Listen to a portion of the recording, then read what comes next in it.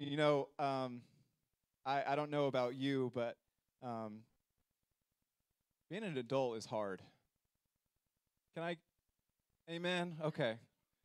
I would just wish I could go back to Mila's age and get maybe not the diaper changes, but like the getting getting my meals and getting my everything. I just have to make a little noise and someone's over me saying like, "What can I do for you? What can I help you with?" Amen. Being an adult is hard, but I'm thankful that we have an oasis here on Sundays, and on anytime we get on Zoom or anytime that we come together and we fellowship together. This is an oasis for me. I don't know about you, but I can kind of get away from being an adult for a second. I can just be what God meant for me to be, and that's just to worship and be in His presence. Amen. Amen. That's not my sermon. This week has been a long week, and so I'm just thankful to be here with you. You know, we live in a world that has put a premium on quantity, how many or how much of something that someone has in their possession. The more you have of something, the more favorable people perceive you, and that's certain things. Obviously, if you have more than one head, people might think that that's a little weird. But that's not what I'm talking about. I'm talking about if you have one of most things, that's deemed as normal or mediocre. So you don't hear of laws being passed by a single vote. You don't.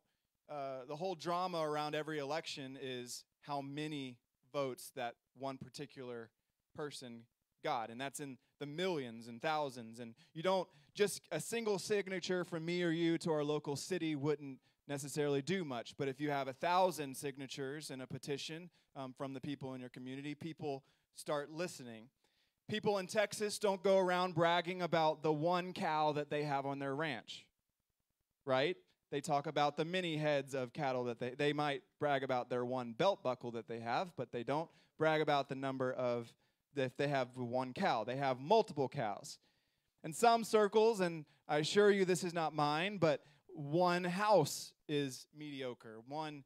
They talk about the number of homes they have across the world, the number of cars that they have in their garages, the number of wives never mind. We'll not go there. One wife is enough. Amen.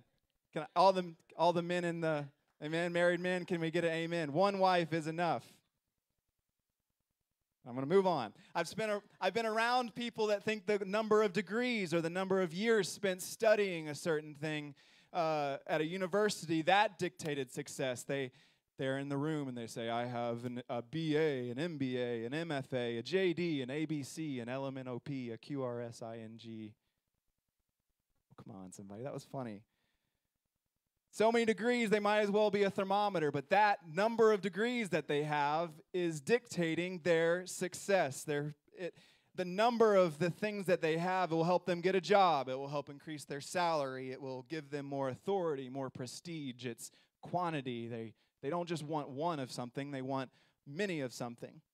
And our way of life has shifted, that the more you have, the more you matter. It's really kind of sad because it's shifted into even our normal life. The internet has made this worse because now it's not just about the number of things that people have, but what the number of people say about a certain thing that dictates how I make my decisions.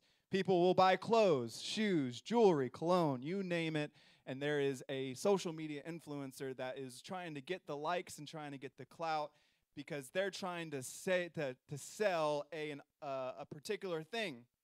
I work in advertising, and we look at a particular influencer, and we say we're going to try to sponsor a product through that person because we know that there will be people that like that particular influencer, and so if we can just get the number of likes, then that will be success.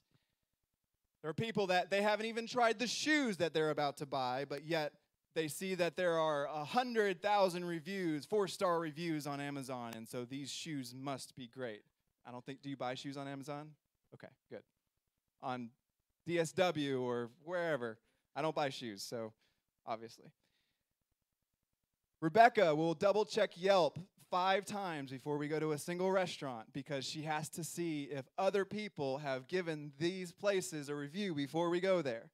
We don't know these people, but yet we determine our decisions based on the number of people that have been there and have liked it.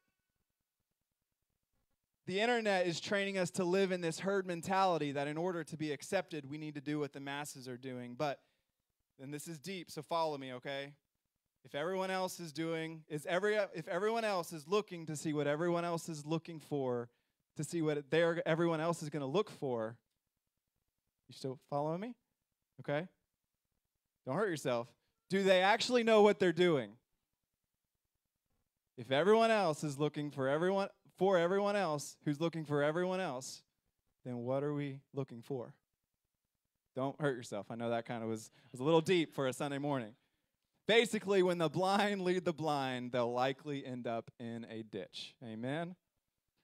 This mentality has seeped into Christianity. Many people today are attending churches that they chose not based on prayerful consideration, but because it was most highly rated on Google. And that is scary. Not because they're seeking out truth or biblical teaching, but because the pastor is hip, fashionable, and has a mass following on social media or says the right thing on IGTV. Luckily, we have a pastor that is the butter man, and he does both. Amen. Well, I'm not here to meddle today in the way that you shop or the restaurant you choose when you leave here today, because that mentality is just going to be the way that we shop and the way that we go to restaurants. I'm not trying to change Rebecca this morning because I know I can't. I'm guilty of that. I'm guilty of shopping and looking at reviews. I, though, believe that the Lord has sent me this morning to Westchester Church with a word that if we're going to call ourselves Christians and live by that definition, which is a person that exemplifies the teachings of Christ, then we cannot let that mentality get into our minds and in our spirit. Amen? Because one is enough. Amen? One is enough. In Genesis, in 6 days, we read in Genesis chapter 1 of God speaking things into existence. In multiples, though. He said, let there be light, and then he started creating planets. He started creating stars. He started creating animals. He started the fish in the sea, the birds in the sky, and he created all these things. These things just started existing. They, at his word, they started existing. He created these things in multiples. With words, he created planets, stars, animals, oceans. They all came into existence. Great care was taken. I promise you, great care was taken to make sure everything was perfect and it was part of his perfect plan.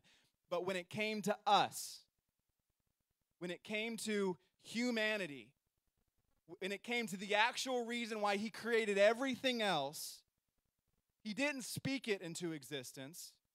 He came down and the Bible says he formed man out of the dust and he breathed the breath of life into his nostrils. He started with one.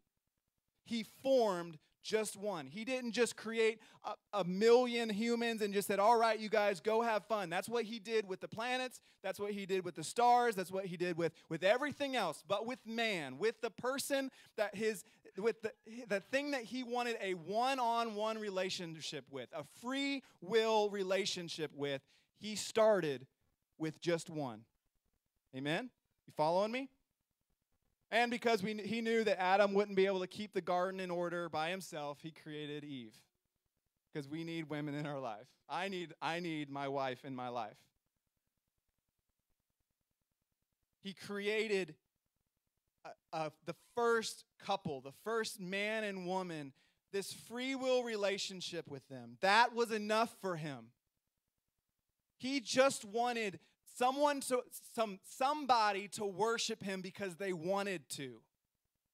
He created all of this just for one relationship. That's all that he wanted. Creation revealed his nature from the very beginning, that one has always been enough for him. One, not three, not hundreds, not thousands, just one. And he cared so much about the one that he created that even when they messed up, even when they failed, even when they lied, even when they tried to hide from his presence, Even when they did the opposite of the thing that they were supposed to do, he didn't wipe them off the face of the earth he created. He still loved the one. He still clothed the one. He still provided for the one. He still loved the one that he created because he created them different than the others. He didn't need to recreate them. The one that he made was enough for him. And this pattern continues throughout the Old Testament. Even when his creation rejected him, he chose one family, one man, Noah, to build an ark. That was all it took. It took one man, one family, one ark to save humanity. One family was enough. He had a plan that to save a nation of people that he would lead, guide, and protect. He started with a covenant with one, Abraham. Genesis 17. God tells him that his seed would number the stars in the sky, the sands on the seashore. Human mentality, if we would question that plan, we would say, but God, if you wanted to do all of that, if you wanted my seed, if you wanted me to have all of these different kids, I think you're going to have to start with someone a little younger. It seems a little far-fetched, God. I'm 90 years old. I'm not able to have a bunch of kids right now. I don't know what you're wanting me to do. I don't know how I can be the father of your nation. And really, God is just saying, yeah, but I'm just going to start with you, Abraham. And all I need you to do is just have one.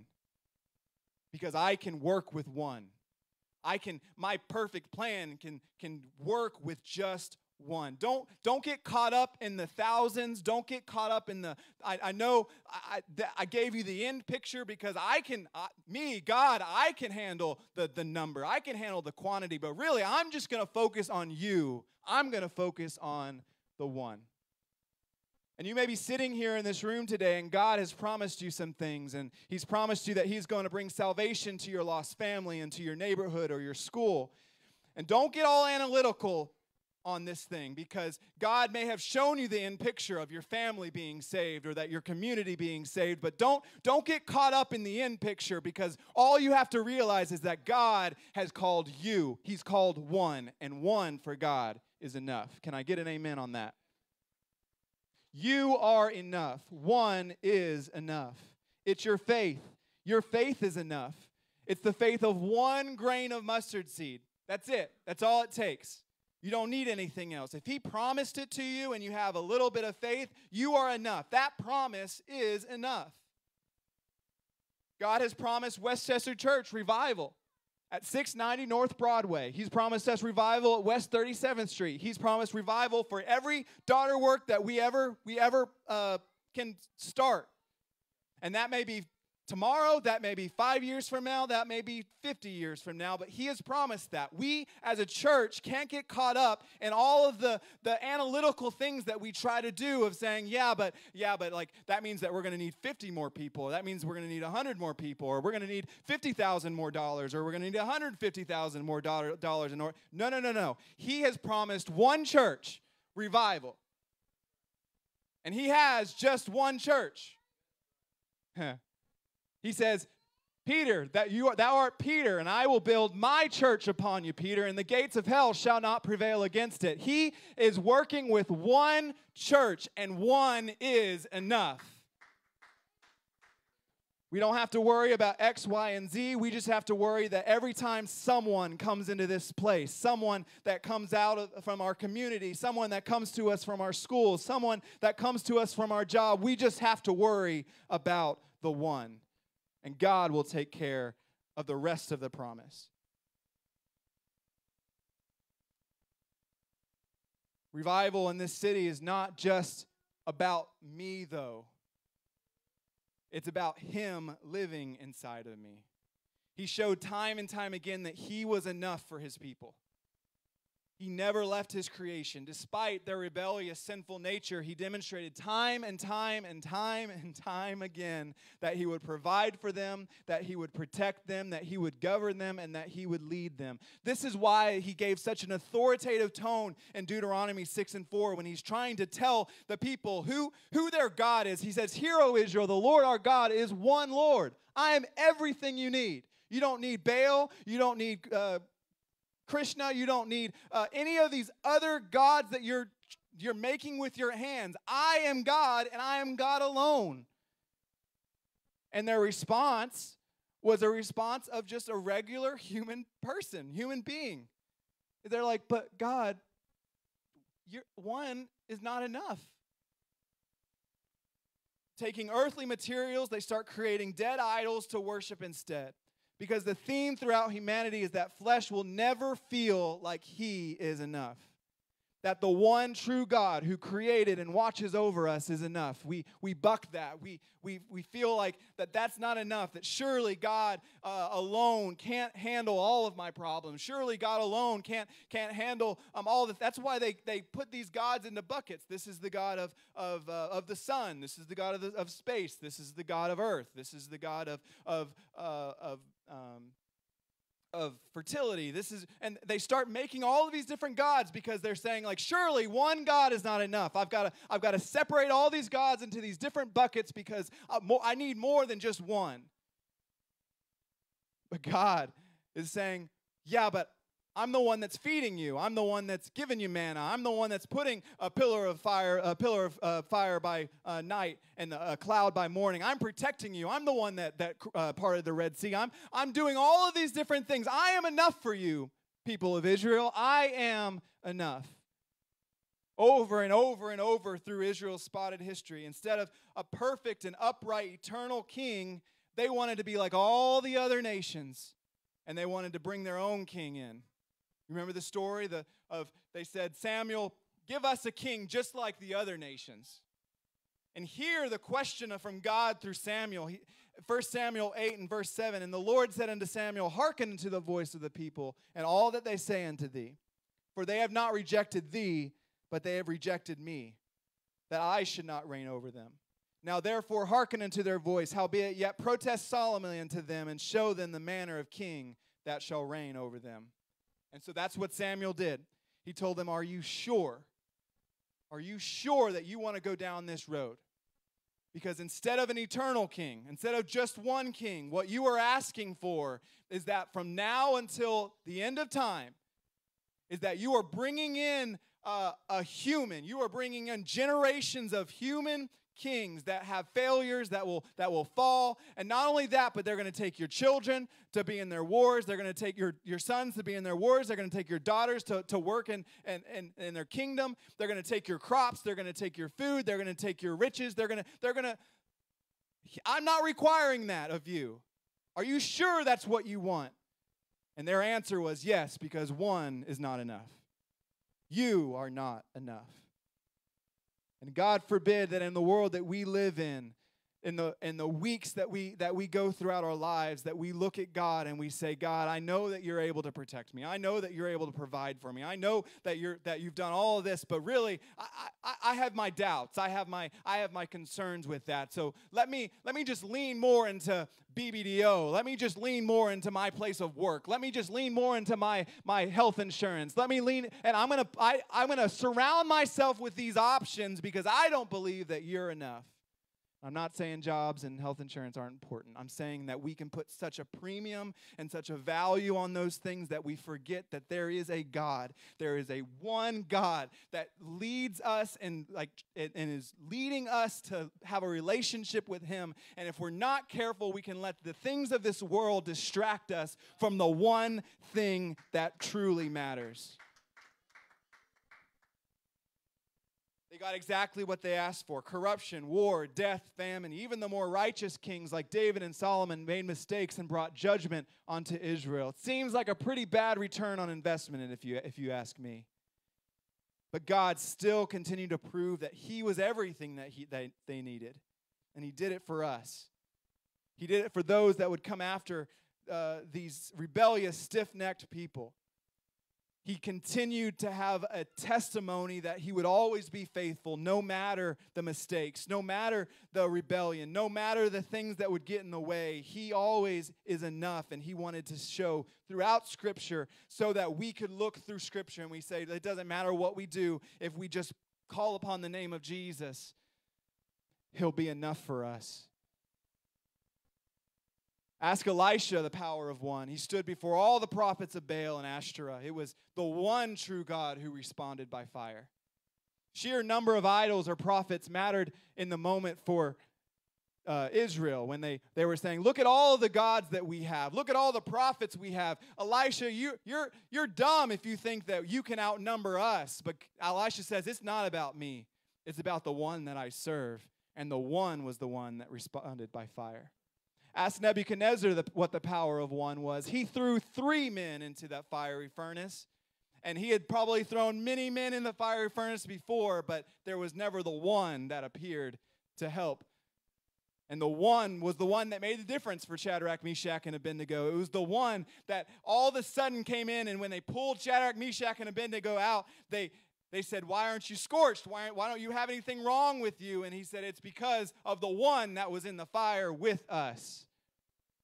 Isaiah 45, 5 and 6 says, I am the Lord, and there is none else. There is no God beside me. I girded thee, though thou hast not known me. They that may know from the rising of the sun and from the west, that there is none beside me. I am the Lord, and there is none else. He is the one.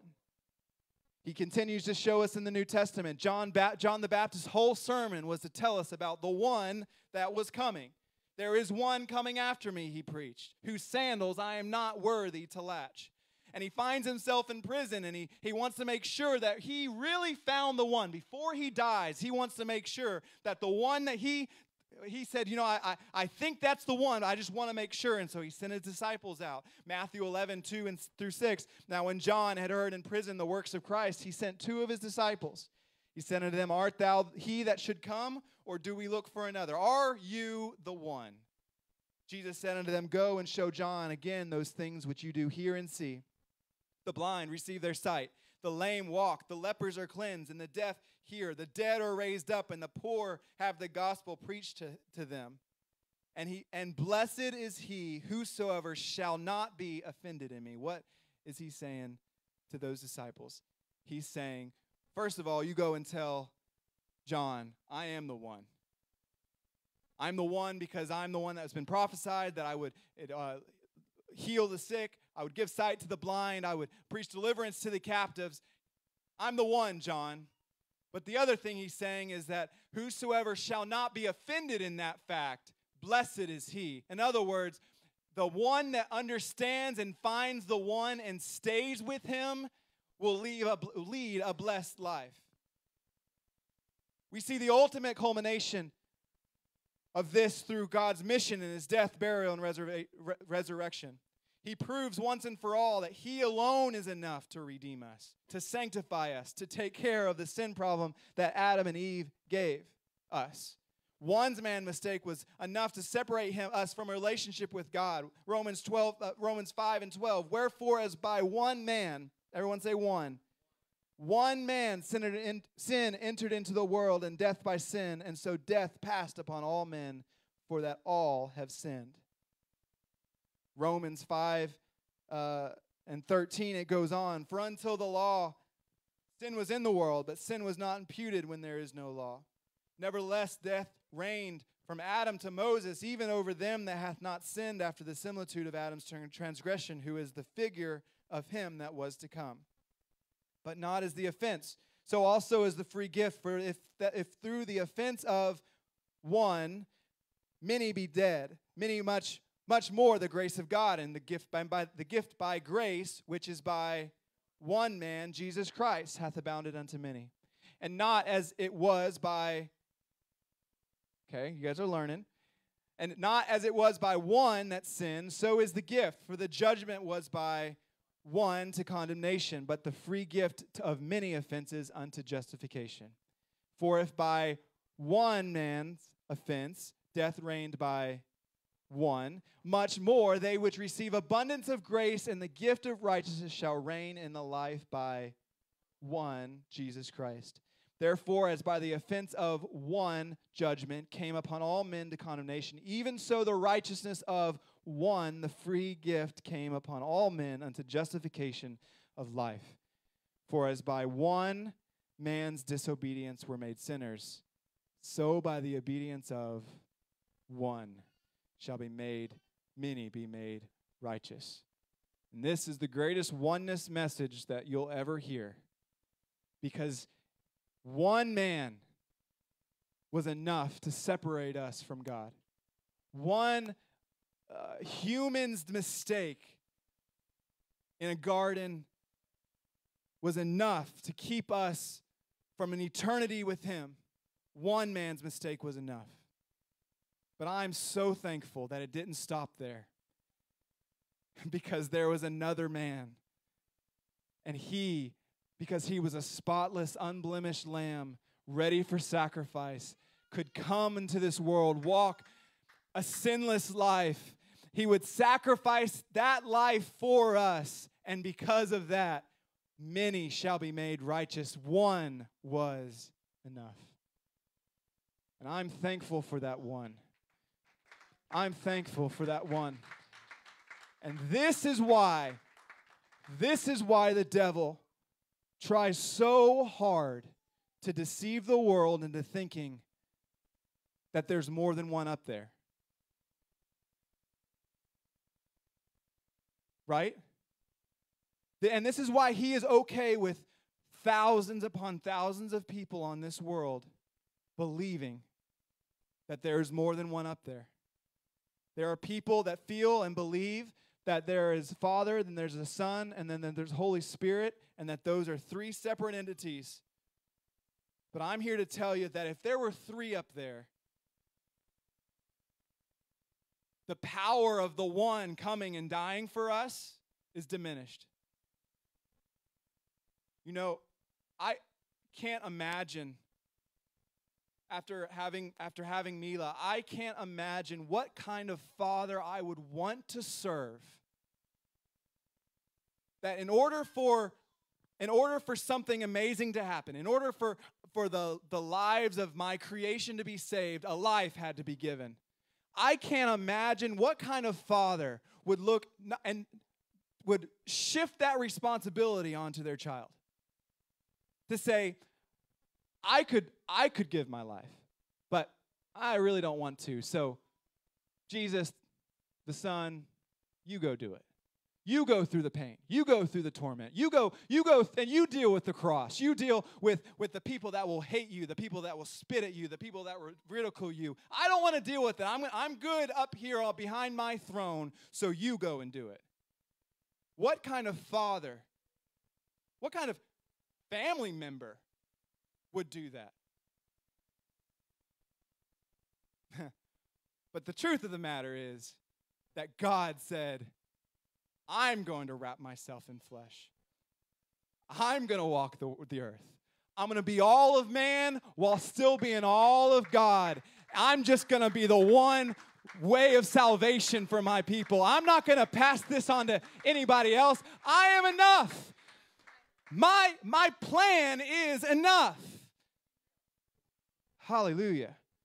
And the devil is certainly content with us just thinking that there are three up there because it diminishes the power of the one.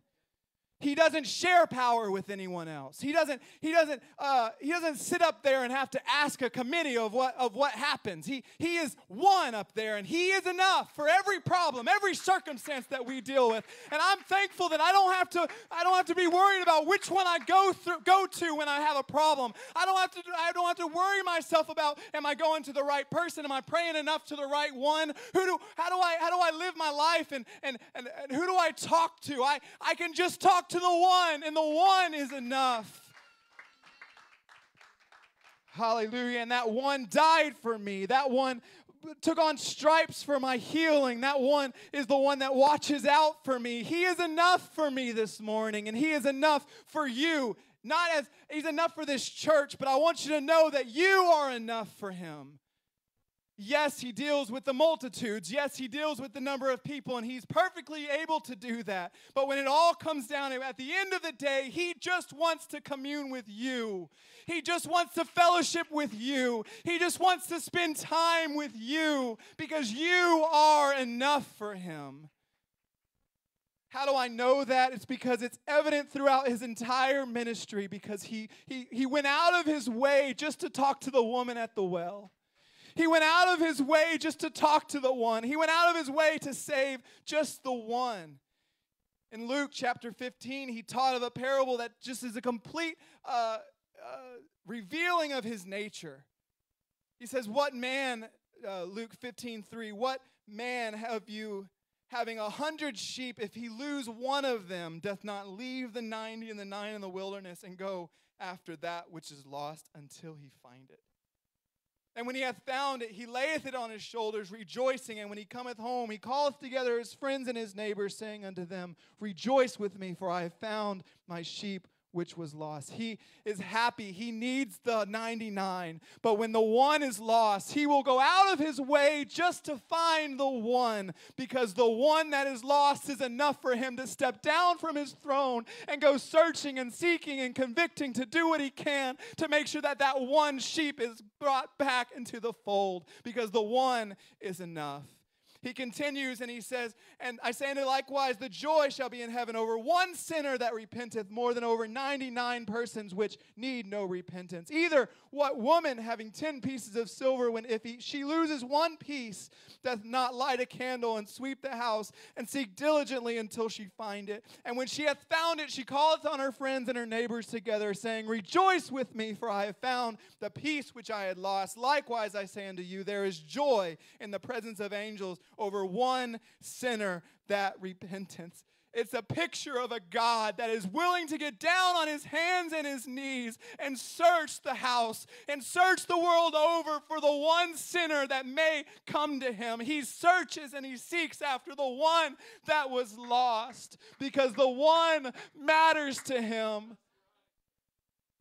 The lost matters to him. And don't be fooled. This thing has always been about one. And the devil is content for us to get so caught up in caring about the number of people in attendance in our church and the number of programs that we have and the number of things. But we have to take on the mentality of Christ, that we have to worry about the one. This parable isn't just talking about his nature. It should be talking about our nature. That the one that is lost should be so important to us. It should be so meaningful to us that it doesn't matter if we have 50 to 100 people in this place. It doesn't matter if we have 5,000. I'm going to do what I can to reach the one that is lost, to reach the neighbor that I have that is lost, to reach the schoolmate that I have that is lost. The one matters to him, and the one should matter to us. Should matter to us. But yet, I'm going to be talking to Westchester Church here this morning.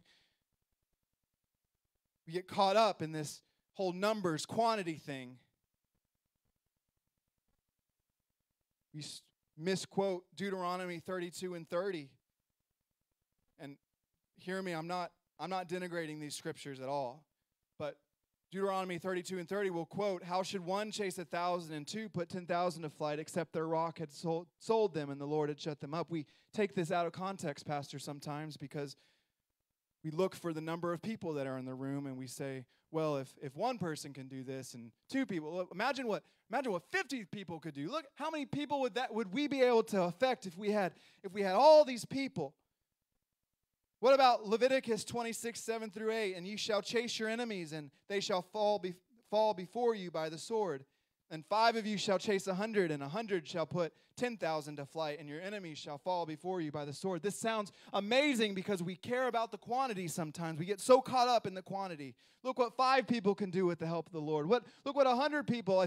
I can't do it just by myself. I need other people around me. We say, where 2 or 3 are gathered together in my name, we take these scriptures and we put it through the filter of I can't do it by myself. I need to have other people around me. But I'm telling you, one is enough. You are enough to bring revival. You are enough. Yes, I'm not denigrating these scriptures. There is power in numbers. There's power in this church. There's power when we can connect together. But you are enough. Your Bible study will be enough. Your smile and your prayer for somebody, it's enough. You don't have to have 5 people around you. You don't have to have a whole church of 50 to do something. You are enough. You are enough. Because God wants someone just to stand up and say, I want to have the mentality of Christ, that I will search the world over. I will look at my community. I will look at the people around me. And we have the 45 people in this room that are in the fold, and I'm thankful for you. But when the one is out, I got to go looking for them. When the one is lost, I got to do what I can to get out of the safety of my pen, and I got to go and find the one that is lost. Hallelujah. If you'd stand with me this morning.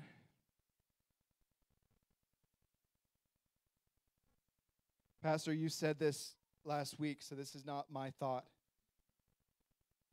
But it's just been sitting with me since you said it. I think it was 2 or 3 weeks ago. God visits with Abraham. He has a conversation with him about Lot. He says, I'm going to destroy Sodom and Gomorrah. I'm going to destroy it, absolutely demolish it. Abraham, he says, but God, Lot's there. Are you gonna destroy Sodom and Gomorrah? Lot's there. What if there are righteous in the city? And Pastor, you said it. He went down the negotiations with God.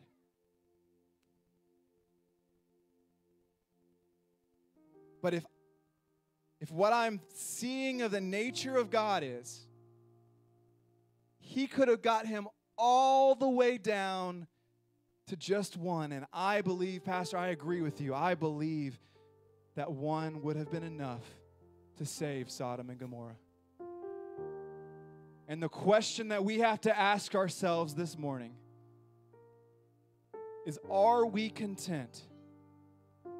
Are we content with getting God down all the way to the number that we're comfortable with, because it seems like a pretty good number,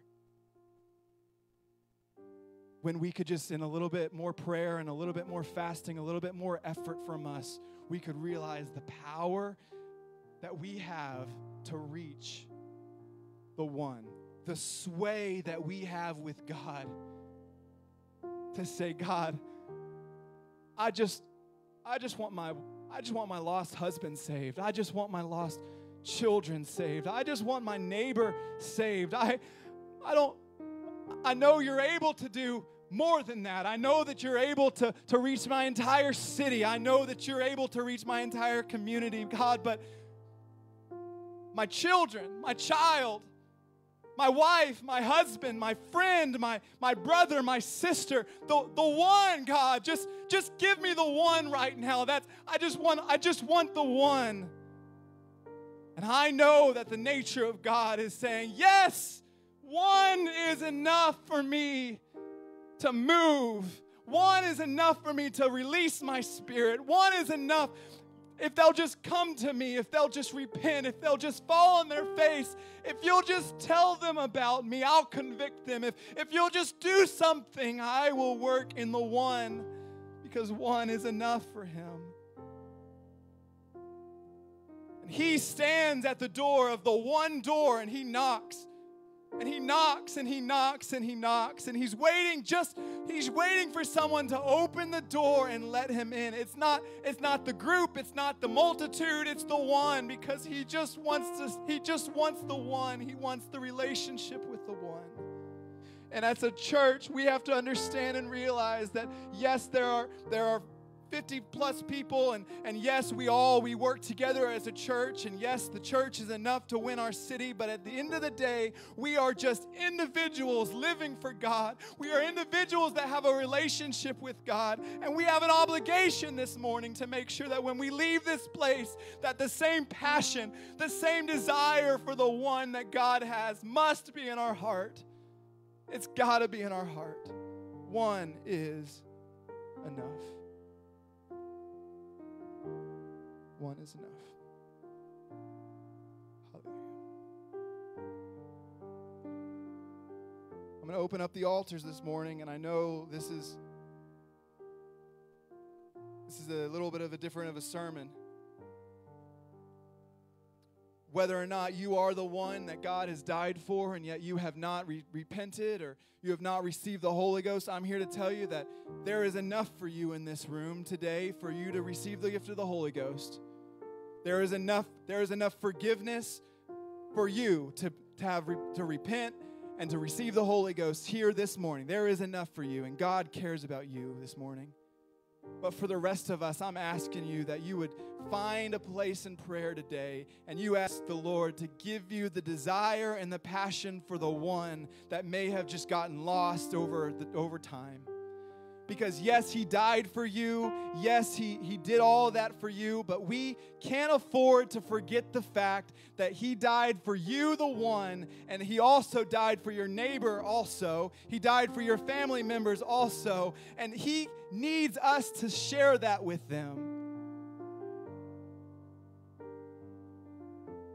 Reminder of a reinvigorated passion and desire for a lost soul.